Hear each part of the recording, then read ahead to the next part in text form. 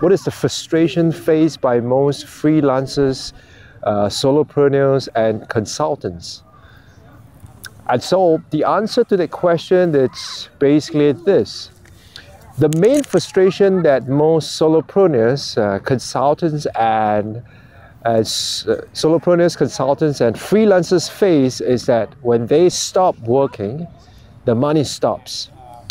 Now, if we take a while and let's examine why is that the case, it's because first and foremost, they are the business, right? So many a times, like in the past, when I look at my own business, for example, I am the business. So when people contact my firm and people wants to hire me or wants to hire my firm, in effect, they are actually hiring me.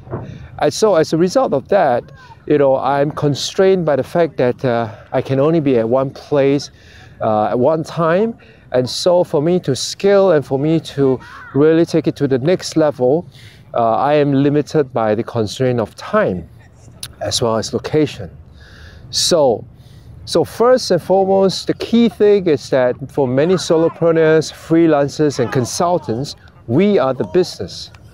And that's where we want to look at how else we could kind of rethink the way we look at business from a solopreneurs, a consultants, freelancers. I'm just gonna call this this three categories of consultants, solopreneurs, freelancers as solopreneurs from now on. Otherwise, it will be really cumbersome to each time to say consultants, solopreneurs, and trainers and freelancers.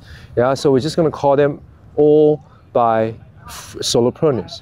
So basically, the main problem that these solopreneurs face is that they are the business.